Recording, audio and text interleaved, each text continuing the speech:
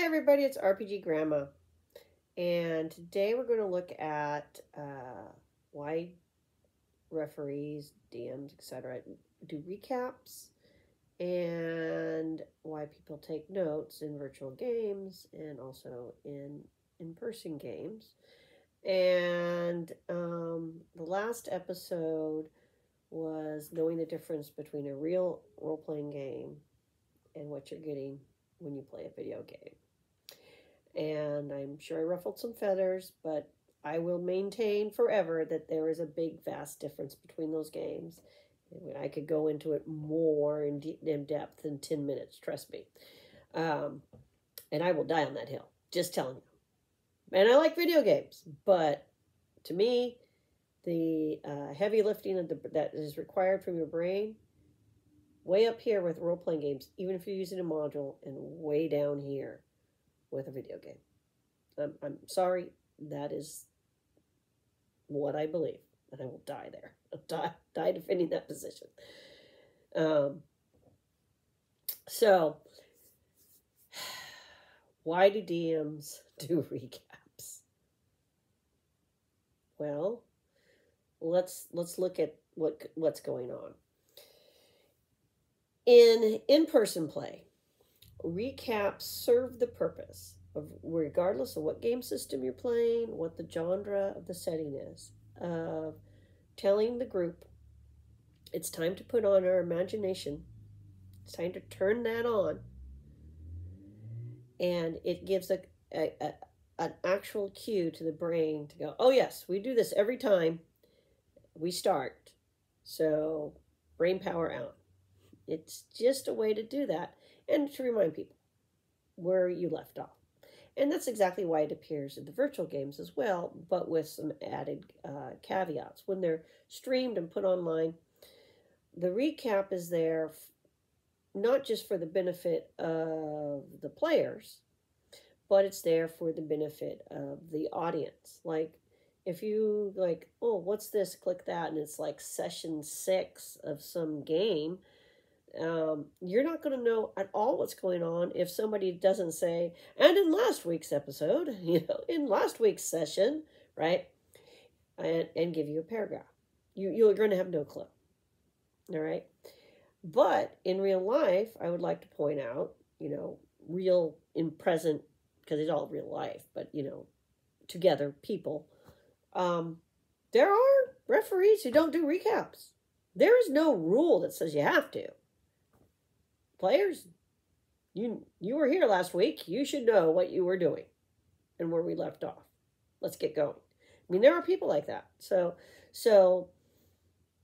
that brings us to why take notes. It's streamed, it's video. Why are these people taking notes? Well, one, it's a good habit to develop if you play role-playing games. Because what if you do have the referee who just like, my time is precious, and I cannot waste it on recaps. We got to get playing. Okay? What if you're in that situation? Well, then y'all better be taking notes. Period.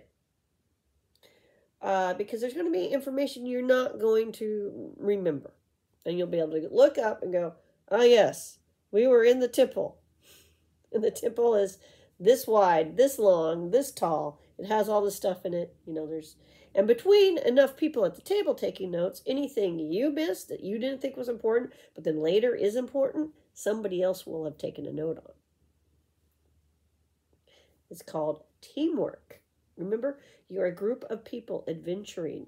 And in real life, if there was like, say, 5 people doing this dangerous thing of going to the temples where there's zombies and undead and who knows what, right? Monsters, going off to slay a dragon, whatever you're doing. Exploring unknown space, and there's strange alien creatures on planets. If you don't have teamwork, y'all gonna die. It's just that simple. Your little paper person's gonna die for sure. Okay? And in real life, you would probably bite the bullet. All right? So, kick the bucket.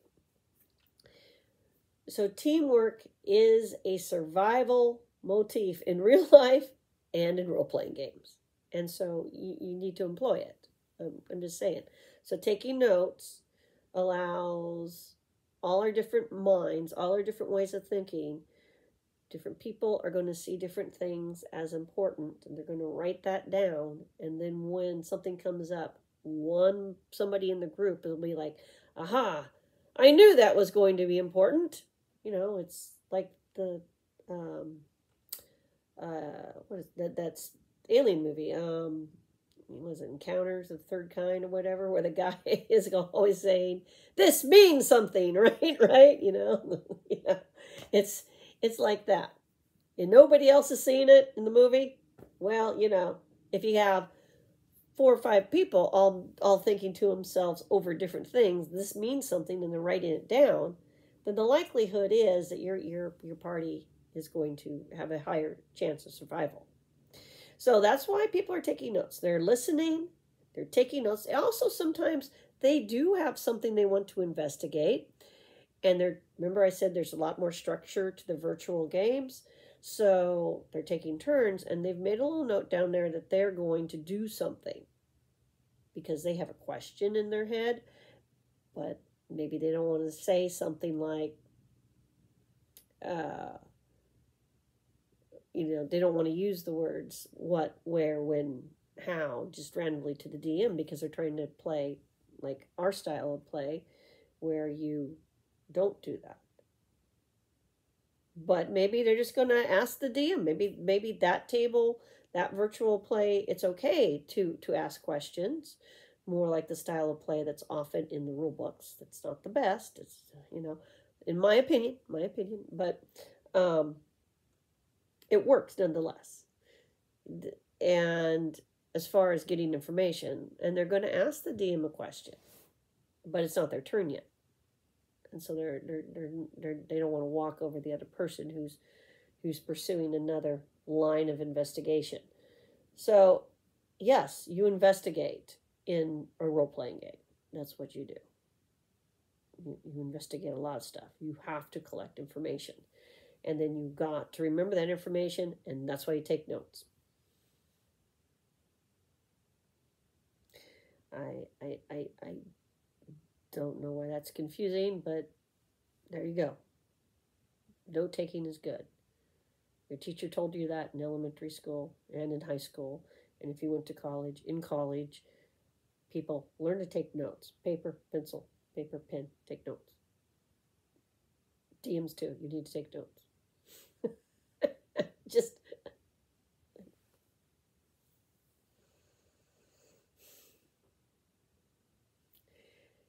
really, I just want people to have a good time playing their role-playing games. I don't care the style that you play. I honestly don't. I do want to make that clear. I want you to play role-playing games, because the more you play the games, the more you explore the different ways of playing the games, the more your imagination will kick in. It's so fun. We'll have to talk about also creativity and how to get that rolling, finding your muse, I guess.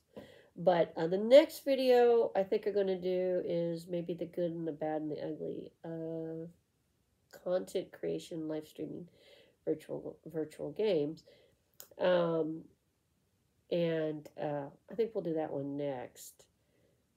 But are you following me? Notes help you remember stuff. They help create that group mind. They help the group survive. Notes, DM taking helps you maintain stuff, helps you participate in the group mind, helps you know what's going on. Recaps are good, so everyone's brains turn on, but you don't have to do recaps. Nobody's going to make you do anything you don't want to do as a DM. So there you go. It's your guys' table, whether it's virtual or in person. So everybody have a great day. Peace. Hope these videos are helping explain things that you see on the internet or have experienced in person, why people do certain things. Talk to y'all later. Bye.